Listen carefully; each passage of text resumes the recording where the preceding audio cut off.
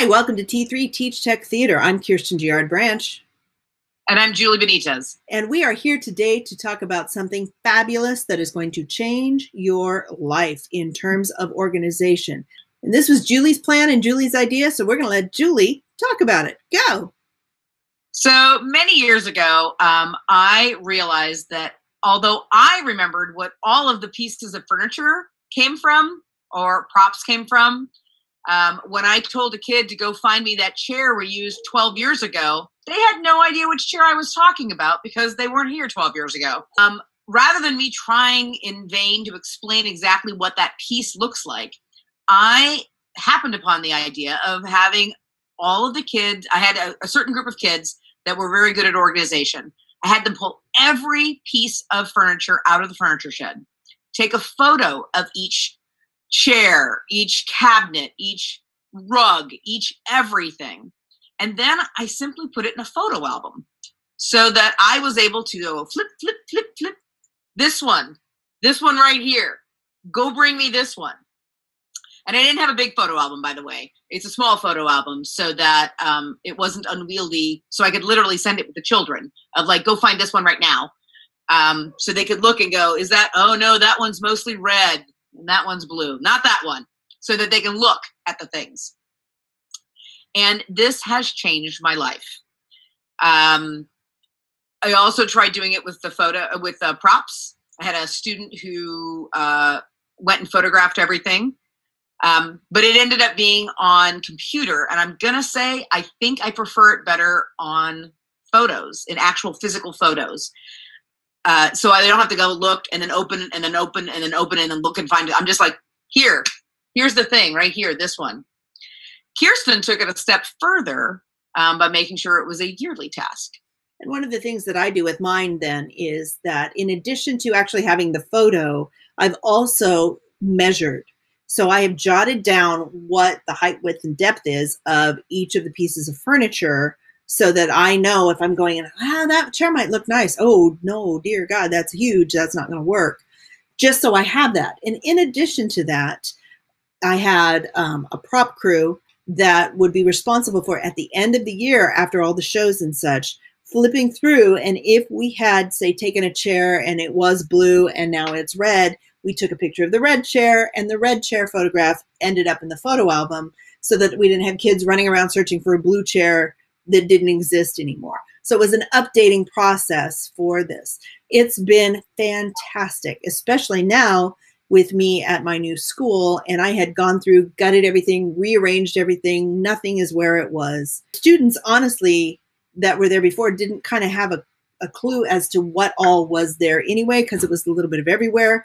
But now it is organized. I have 3 exterior sheds, and each one of them has a purpose. So that here's the chair shed, and here's the table shed, and so all of that is organized. But in addition to that, then we've got the flip through, grab me this. It has been a godsend to my program. And I have that for props, and I have that for furniture. I will say that it is important to be very specific with your students when you're talking about doing things like a photo inventory or inventorying props. Several years ago, I sent a very lovely student. He's a wonderful, wonderful student and a great guy. And he had his prop crew. And our prop storage at my old school was in a totally different part of the school itself. It wasn't in the theater at all. And I sent he and his prop crew for a week to go inventory the props. So, because you know how it is, things just keep growing in there, and you turn around and you're like, there's 7,500 things I didn't know that I had, and they're all in a pile. So their job was to pull everything out, clean it, organize it, and put it all back in. At the end of the week, he came up to me and he said, 792. And I said, what? And he said, 792. And I said, what are you telling me? And he said, you wanted me to inventory the props, right? We counted them all. You have 792. And bless his and his crew's little cotton socks, as Julie would say, because they all had Sharpies, and they put numbers on the bottom or on the sides of every single prop in that closet. So for years, I would go and pull, especially the prop food. That was the best, because I had a big vat of, the plastic prop food. And inevitably, I'd pick up one, and like at the bottom of a burger was like the number 6. So it was like this in perpetuity. This student was always there in my mind because everything that he and his crew touched that year had a Sharpie number on it. I prefer actually the photo method versus the Sharpie numbers. Just saying. But it's a really good idea, you know, when you're going into a prop shed, that you've got it labeled out in your areas of like, is this office supply or these kitchen supplies? And then you always have the miscellaneous things that are like, this was in this one show and will never be used again, so we don't really know what to do with that. But to have photos of each one of them, so a kid knows what they're looking for when they go in. Because honestly, there have been times that the kid didn't know what I was asking for.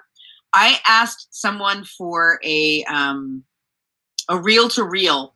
I know I had a reel-to-reel in there, a reel-to-reel tape thing. And they brought me any number of things before I had the picture of it because they didn't know. They brought me like a boombox. They brought me something that looked like an old, some sort of typewriter thing. And I'm like, oh, you have no idea what I'm talking about, do you? Let's get a picture. Picture's worth 1,000 words, and it's going to save your sanity. So we say, thank you, Julie. You are a genius for creating the idea of that photo inventory. I will say that one of the places where this type of photo inventory just didn't work for me was costumes. And if you're anything like Julie and I, you have tons of costumes, 8,000 men's white shirts. And initially, I even bought one of those really fancy things that you see online where you can iron on the barcode on the back and it'll be a computer inventory of all the sizes and such. Well, that made my head blow off my body, and it just plain didn't work. So for me, photo inventory does not work for costumes.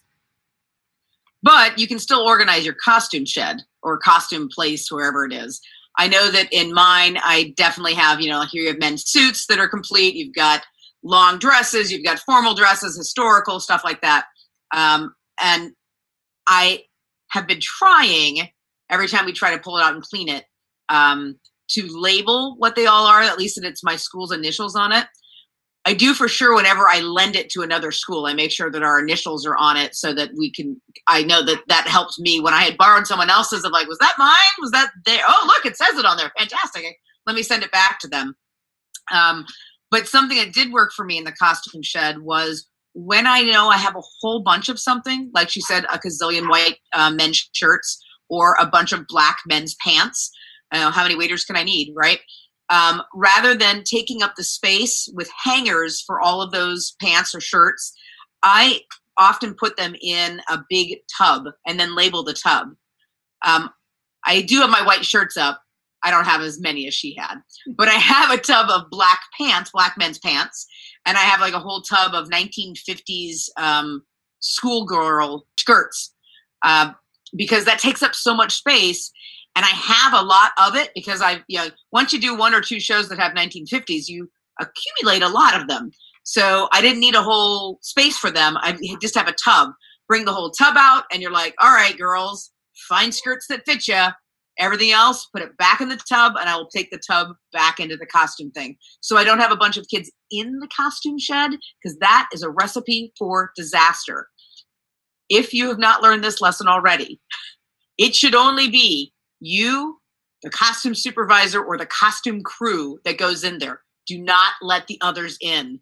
I got to touch it. I got to play with it. Same with props.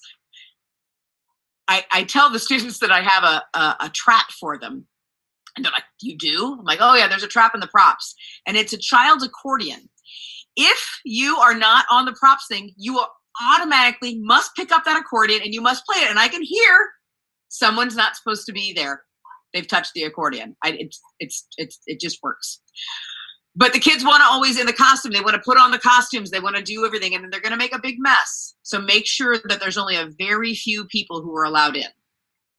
And one of the other things too that Julie and I both do is we have kind of the stuff prop wise that we don't want students to have access to.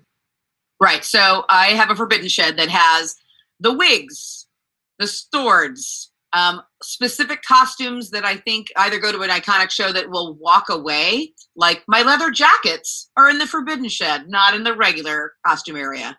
But I also have like my entire costume thing for the Wiz, like all the pieces that I don't want to get lost. You know, I've got the Dorothy, the Scarecrow, the Tin Man, and they're all there as a unit so that if there's another school in my area that are like, hey, you did that, do you have those costumes? I know exactly where they are. Kirsten and I are very fortunate that the teachers in our particular district, there's about 8 of us, get along well together, and we have shared stuff of like, hey, you did that show. I was lucky to, actually, I think originally it was at Granite from before your time. That's where I got the car for Grease. We have the front end of a car for Grease Lightning. And I think that car has been used at least 6 schools. And currently it's in one at San Diego Unified. But people just know in the area, hey, you have that car, right? And that adds to community and helping each other out also. Because there are so many things that in theater, you know, it's a weird prop. It's a weird thing that nobody else will have. But you're like, hey, have you already made that? Do you have the thing for pulled from Adam's Family? You know, what do you have? That why reinvent the wheel if somebody might have it in their props? That sense of community is so important, connecting with other theater teachers that are going to help bail you out for those really, really weird things. Well, there's one that's traveling around San Diego County somewhere, right? So that's what we want to make sure that we encourage you to kind of find that and find your peeps. And as always, we hope that these tips are helping you to just kind of frame your brain maybe a little bit differently. It's always good to bounce ideas off other folks, and that's why we wanted to share all of these different hacks with you. If you have any questions, please feel free to reach out to us at teachtechtheater@gmail.com. Check out our website and become a member at www.teachtechtheater.org, and we will look forward to seeing you again soon. Thanks so much. Bye. Bye.